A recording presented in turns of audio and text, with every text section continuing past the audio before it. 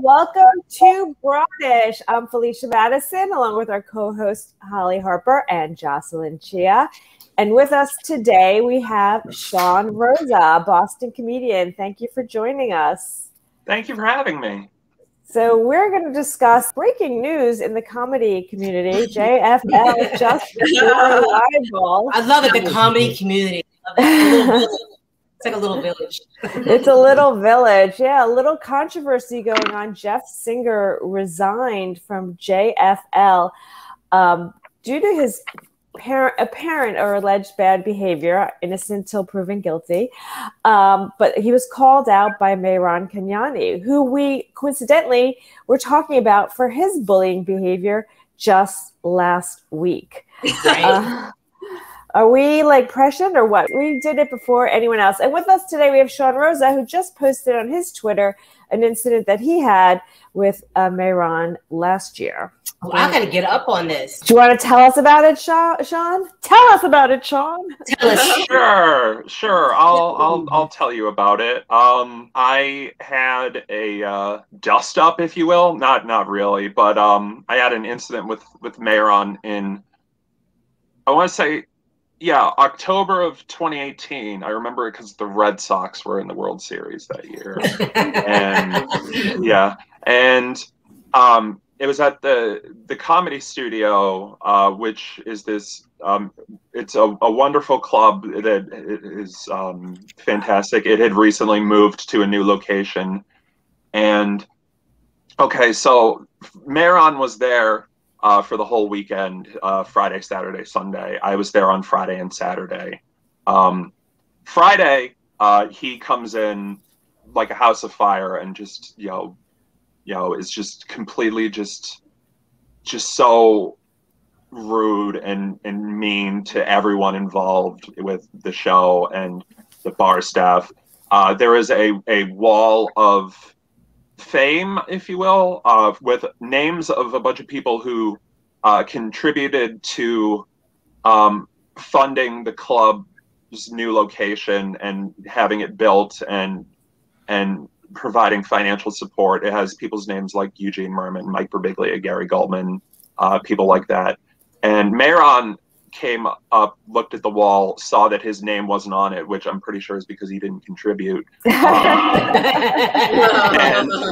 and just confronted the owner about it, and just was really just an asshole to everyone. So Saturday comes, and it's the next night, and he basically, all the other comics that were on the show the night before, he like gathers us into the green room and is just like, okay, like to kind of like explain / justify / maybe apologize for his behavior the night before, and is like, what he said was, we're not going to turn this into a Louis C.K. situation. Oh, we? Oh, now it's a we. I love the we. We, as in we are not going to get him canceled. And as a joke, to alleviate the tension, I said, we can lock the doors right now and turn this into a Louis C.K. situation. That was good. That's a good one. Yeah. So the show goes on. I go up. I do my set. My set goes fine. Not great, but I'm not eating it. During the show, during my set, one of my friends who is the bar manager for the bar, who's a good friend of mine, accidentally hit the light switch, causing the house lights to go up. And they were on for like 2 seconds and then back down, but I like had to address it, and it was really awkward for a second. So I go back to the green room, and I'm talking with like a couple other comics about it, and like just like it was really weird. And Mehran comes barging in and like hears that I'm talking about it and is like, "Oh, don't blame that for why you bombed, just like, oh, you just didn't bring it or whatever." Oh my God. Yeah. And I was just like, "Oh, okay, whatever, man." And then he kind of like squares up to me, and he's like trying to give me like this motivational pep talk, like, you gotta whatever that energy you felt out there, you got to use this to motivate you to be a better comic and all this, and let it drive you. And as he's saying that, smacks me in the face. Holy shit! And walks out cackling. Ah! And then I just take a seat, because I'm just like shaken up at this point, and like, because you're freaked out. I'm freaked out. Yeah, and like I'm like kind of like laughing to myself, like what the fuck is going on? And like the other comics in the room are like, oh my God, are you okay? And he just he's like in the hall, like doubled over laughing, stops, pokes his head back in the green room and says, oh, by the way, if you tell anybody about this, I'll ruin your career. Okay, he needs to be, he needs to be, you catch his ass in the men's room and you need to barge it on his ass and just wail. Because I'm like, no, he needs to be snuck. Because somebody who does that little sneaky bullshit, that's what they need. I cannot believe that. That is so foul on so many levels. Yep. Holy, you got to get him back though. Like, you really do. Like, no, you got to get him back. Oh, I'm working on it. I'm trying my best, and I hope that whatever I'm doing right now sticks. What are you doing to get back? Oh, I'm just telling people my story and hoping that other people tell their stories. A lot of other people have shared publicly or with me privately similar interactions, and even worse. Wow. Well, what's interesting is that, he was the one that called out Jeff Singer for his horrible behavior. It's like that's the kettle calling the pot black. Is that the expression? I never really got the term right. Yeah, I gave up. Like, oh, they're both black, are they? I don't know. Do they come in different colors? Who knows? On one hand, horrible his behavior. On the other hand, he had the balls, at least, to call out Jeff, which no one else has done. Singer could have done nothing for him anymore. He was not burning any bridges with Jeff. Jeff was never going to book him. So I don't think that was balls. What is the situation with Jeff, though? Because, I do have to take a look at, because we were talking about the N-word. Like, we were talking about the N-word, and was the situation where he was using it, or was somebody saying it and he was repeating it back? I'm just trying to understand the context. He was repeating a joke that someone said that had the N-word in it.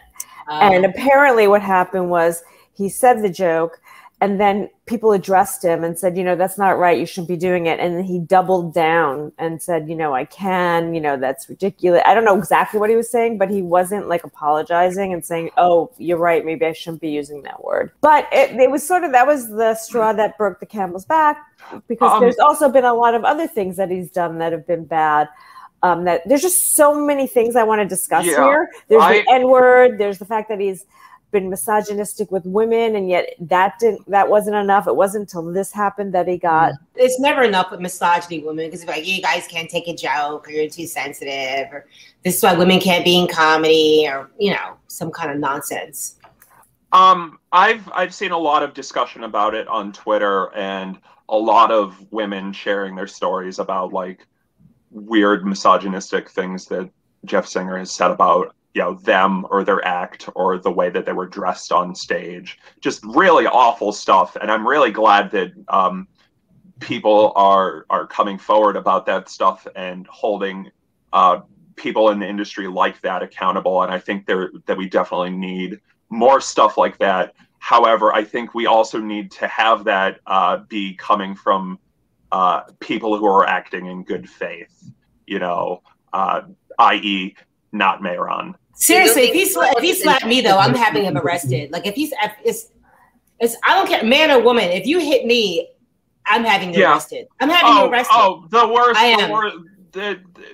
You could argue that this is the worst part. In his apology to me, he was like, "Oh, I only, I just did it because I thought you were a good comic, and and I only do stuff like that to people I like." And it's like, Fuck no, you don't. Like you only do that to people you respect in comedy. Like, no, you do that to people you can get away with doing it to. Like, that's like I only rape the women I find pretty. I only rape the women I find pretty. Yeah, like you wouldn't do that to Jen Kirkman or Mike Birbiglia or Eugene Merman. You wouldn't. You probably admire them, but you wouldn't treat them the same way that you treat me because you know that I'm a nobody. I'm somebody who has no clout and can't get you anything and can't do anything damaging to your career, relatively speaking. Yeah, well, that's what happened with Jocelyn. Yeah, that's exactly what happened with me. He didn't know who I was, and I'm a professional comedian in the New York scene. I'm at most of the clubs in the city, but I'm not at the Cellar where he is a regular at, so he didn't recognize my face. So I'm hanging out in the Cellar, and he sees these fans coming up to me from a different show, not from the Cellar show, and I didn't recognize that they came from a different show, so I thought they were here for guys like Mehran and other comics that I was hanging out with. But when they turned to me, it's like, no, you, Jocelyn, we saw you at this show and we think you're great. Can we buy you a drink, etc.? What's your Instagram? Mehran then turns on me and it's like, how long's Jocelyn been doing comedy for? You know, why she doesn't belong to the Cellar. Why is a stray cat hanging out here in the Cellar? You're a nerd. I don't like you, etc. He just starts verbally abusing me to the point that a male comic had to be like, hey, you're being a BAN and you're being a misogynist. And the male comic was like, I think he's picking on a vulnerable target that he knows he can attack because he sees you as a soft target. You have never done this to a guy. Now we know he would have done it to a guy totally, and he would have never done it to a Black person. But yeah, he's picked these like soft, vulnerable targets to attack because he thinks like we can't do anything about it. That's what we call a bully. That's not exactly. And I pegged him as a bully that now it's like he has like very strong bully energy. And then I guess I wasn't surprised. I felt very justified to hear Sean's story, a bunch of other people's stories. Someone had a story about how Mehran like gripped his neck and threatened to snap him. Wow. Yeah. But you know what? Someone like that, I mean, I know it's me seem like I don't know this person, but people who do that, one day they eventually mess with the wrong person. Right. You know what I mean? Like you hear about someone who's getting shot in the face. I know you shouldn't laugh at that, but it's like you ever hear about someone like, I can't believe, there's a history. They've been messing with people and they mess with the wrong person. I think he's going to mess with the wrong person one day. Well, and we're going to hear with his ass on the floor of the Cellar for getting physical with Sherrod Small. Well, that was funny. I wish I could have seen that. That was pretty funny. I wish you would have been quicker with the phone, Jocelyn. You should have got a pic. God damn, that could be so good on Instagram. Are you kidding me? Like, look at that. Oh my God, these two guys that got a fight in the Cellar over little old me. That's not the first time that happened to you, Jocelyn. Aww.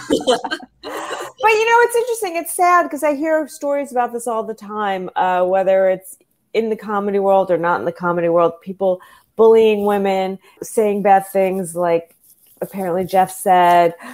And it's sad that women tend to not, men I guess too, because Sean, you kept it in for a while. We don't feel comfortable or confident enough to speak up. Like I have someone that's going through a similar issue and they're afraid for their career. So what does it take to get people to have the courage to talk out and speak up before it becomes years of torture? Yeah, I actually, I mentioned in my post that I had never brought it up, at least publicly, because I was genuinely scared that he could ruin my career. And I posted my post, and earlier someone asked me, they were like, oh, how come you're waiting until now to do it? How come you didn't do it 2 weeks ago? It's like, probably because I wasn't watching the entire comedy world, hoist this guy up as a hero, or at least some people in the comedy world. I would definitely believe a lot of the things that people are saying about Jeff Singer if they're coming forward about them. And I encourage, more people to come forward about other people in positions like that. But, we can do that without Mehran, and there's no reason for any of us to feel like he's in any way necessary for a mass movement like that of comedians fighting back against the power system. My guess is the two things that get people to finally say something are, one, when they have no more skin in the game, right? They left comedy, they gave up, they can't be bothered anymore. Then they can tell the truth, or you get enough power. Like Jen Kirkman had a vendetta against Jeff Singer, as you can tell from her tweets, because Jeff Singer had told her she was shit back in the 90s. And so now that she is, she's a Netflix star and she has her own book and she's a much bigger comedian, now she can go hard at him because she has much more clout now than back then when she was hoping that Jeff was still going to book her. Let's go back to the N-word, because I know we discussed this a little bit last week and this week, but Jeff Singer, obviously, this is what the button that really pushed Mehran, that he called him out and caused this whole thing. It was his using of this word. And we were sort of having a side discussion as to, should the N-word be used by anyone? I mean, if it's such a negative, derogative, horrible word, I find every time I say the N-word, it's kind of like saying the F word. It's like, really? What's like, the F word? The F word? Oh, okay. I'm like, I use it so much. I'm like, the F word. What's the I F know, word? and it's silly. It's like, like, I don't think we should even which saying, F word? We shouldn't even be saying, like, to me, saying the N-word is as bad as saying the N-word. Pretty much. Why is it such a term of endearment for, like, I feel like it's used sometimes by the people that can use it as a term of endearment, and I just like want to know why that is. Like, well, I grew up with people saying it and not saying it. You know what I mean? And I don't think it's anybody's place to police Black people and what they could say, right, when they've gone through this horse shit of white supremacy.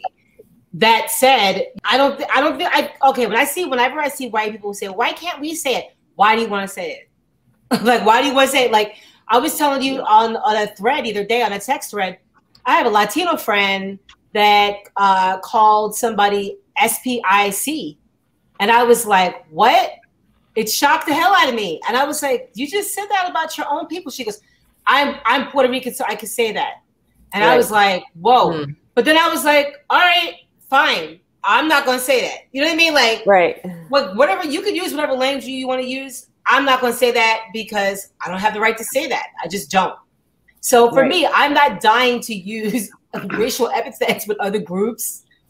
You know what I mean? What about situations like, say, for example, a high school teacher got suspended because she was trying to educate her classroom on the use of the N-word. And so she used the actual word as part of her educational curriculum and got suspended, right? I really feel like there's some situations where it could be legitimized, like in educating younger kids about not using this word, like in just explaining to them why you shouldn't use it. I have to question, was this woman Black? The teacher wasn't Black. Why is she using it? Like, why are you using it? So we have to get a Black teacher for this one session. If it's a Black teacher talking with Black students and she's talking about the word, I feel like that's a cultural thing that I don't think that we need to explain to other people. I kind of feel like not to use the word. Like, you're not supposed to use this word because of the history. So the thing is, I mean, she knows good and goddamn well she's not supposed to use that word. Like, you know you're not supposed to use the word, and you use the word and you get fired. What, you surprised? Are you really surprised? Like, I can't go around using racial epithets against Asians, Jews, Latino, anybody, because it's not cool. And if I use it and I get fired, then my ass should have known I was going to get fired. The N-word within Black culture is such a deep history. It's such a deep and weird history. And, there are times where I lapse into saying it when I talk with, my own people. But then I was telling, on a thread, I grew up in South Jersey. I actually got called that word by racist white folks as a child. It hits different. It hits different when you're being called that for real. So I get it. I just don't feel like, why do people who are non-Black need to say it? I feel like you don't have any business saying it. But you don't think there's a difference between being called the N-word as a slur and people just discussing it for like debate purposes, for example, or like, should we use this word, like just in like a discussion, right? Not as a slur. I get it. I get what you're saying. I guess for me as a Black woman, it kind of feels like why are you up in my scalp? You know what I mean? Like, why are you all up in it? Why are you in it? I don't think you need to say the word, the teacher word, because at the end of the day, you're still a white person saying that word. Like you may be teaching, and I get it. Like you may be very well-meaning, but there's going to be somebody like, I'm not even get mad, but there's going to be somebody over here that's going to be like, I don't like that coming out her mouth. To be smart, I wouldn't use it. I went to a predominantly Black inner city high school, and I heard that word all the time, but I never felt like hearing it and hearing my friends use it and hearing even my friends call me it in certain cases. It as well. In an endearing way most of the time. Most of the time. I mean, listen, high school wasn't always amazing. So no way. Mehran wasn't your first bully. Right. Yeah, I never felt like hearing my friends say it and hearing other people say it gave me license to say it. And I never felt like hearing it all the time that that gave me license to tell people whether or not they could or couldn't say it. I always used to think it was context dependent, and also whenever I hear comics or other people say, "Oh, well, why can't I say it?" Like, "Oh, you can say it. You can absolutely say it. It's just that you better be like, you just don't want to say. You want to say it, and you want people to be like, I don't think he's racist. That's it. That you don't want to. You don't want people like it. Like the whole free speech thing. It's a two-way street. It's just like, oh, you can say one thing, and then I could be like, hey, fuck you. That's all. Yeah. Yeah, I didn't even know you were not supposed to use the N-word until I started comedy. So, Sean, I'm from Singapore. I came to America for college, and none of my friends used it. I had a couple of Black female friends, but they never used it. So I went through all of college, never hearing the word. Went through all of law school, never hearing the word. No one wanted to get sued. Because you were in law school, girl. Yeah, I was in law school, yeah. And then I went to like a big law firm. Obviously, no one was using the word. It wasn't until I started comedy, and then everyone was like, N-word, N-word. I was like, it was like all in my face. I was like, what is going on? And like, it was only when I hear comedians like Louis C.K. saying, oh, I don't like the N-word, and I'm like, then that's how I learned. I only learned in like my late 20s that I wasn't supposed to use this word because no one ever used it before in my face. She lived a privileged life. Well, it wasn't really used in my family, in my immediate family. Although when my uncles would have a couple drinks, it would slip out and they would tell stories. You know what I mean? Like stuff would slip out. But it was just, for me, it was always, they were using it in terms of endearment. Like it'd be really close to someone to use it in that way. But I never felt like a real need to really use it. You know what I mean? Like I didn't, like, how am I really going to use it? You've got a better vocabulary for terms of endearment. Yeah, but then I have a very foul mouth in general. You know what I mean? So I kind of have to, it's got to have a stopping. I mean, I can't just go full in. Okay, well, we're going to move on. So hopefully good news, I guess, that Jeff has been finally called out for his poor behavior. I'm hoping that going forward, people can find the courage within them to call out behavior before, it gets too much and not wait till later times. But because men are, crazy. So we got to call them out. His tweet was interesting, though. His tweet was interesting. Whose tweet? Jeff Singer's tweet when he was talking about what he did. It was either Facebook or Twitter when he talked about what he did and how he's resigning. It was really interesting because it was like, now knowing all this, it should have been like, I did this and a lot of other shit, so I'm resigning. It should have been like, and everything else. It really came across as like a very like, hey, I'm stepping down now. Please don't look into all the other stuff that I've done. Yeah, well, men are from Mars. Men are crazy, and they're crazy for Mars. This will be a nice little switch to something a little lighter. Jeff Bezos, guys, is going to be on. He's not going to Mars, but he's on the next spaceship that he is creating. That will hopefully one day he wants to have it go to Mars. And it was a big fight with Elon Musk, who was going to get there first. But would you guys go on a spaceship Yeah, I just love that the male ego is all about this competition. You used to be like, who can get the biggest car or the hottest chick. Now it's like, who can fucking get out of space? I didn't think you were going to say car. I'm not even trying to go to Florida. I don't know if car is my Mars, euphemism. you know? That's like my way of saying inhospitable. Is it supposed to be hotter, colder? Like what's the deal with Mars? Hotter, colder? What's up? I think it's hotter, right? They're gonna have their own air. They're gonna go with their own air. They have no water. Yeah. Why are we going? I would not go on a spaceship, especially not with Jeff Bezos, because I know that if I did, I wouldn't get any bathroom breaks. Yeah, it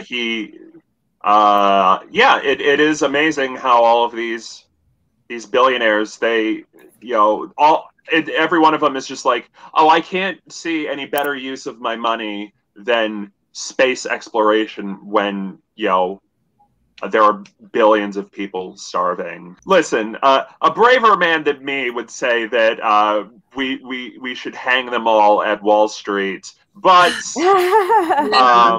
I'm not that brave. I just find it interesting that you can't hand an old black lady a bottle of water in Atlanta while she's trying to vote, but these rich white men can go to Mars. You know what I mean? It's just kind of like yeah, you can go to Mars, but it's just like, wow, the disparity of like where people are. You know what I mean? Like, well, let's not. They're rolling back voting rights in 41 states. There's over 400 bills to roll back voting rights, but these rich white men go to Mars. It's like, okay, great. Well, let's not forget this is a government-funded NASA. Also spends how much money on sending people to outer space. So it's not just the rich white men, but they are definitely. But it's the ultimate toy. I don't see no poor ass black women going to Mars. This is, you know what I mean? Like when I see that, I'll be like, wow, we really coming up, But let's see, who it is. Yeah, they're trying to go to Gristedes first. Jeff Bezos is a lot like Elon Musk in their wealth and space exploration and having all of their being generously started up by their parents, in the case of both of them, with Elon Musk having his father running an emerald mine in South Africa using slave labor. But yeah, I hope that so the way you're gonna do it there. Yeah. And his whole trying to overthrow the Bolivian government because he wanted lithium. That was fun. Jeff Bezos and Elon Musk have a lot of similarities, and one of the similarities I hope is that a lot like Elon Musk's rockets, the one that Jeff Bezos is on crashes and burns. Oh man, I don't want this man to crash and burn. He could just hand out some more money.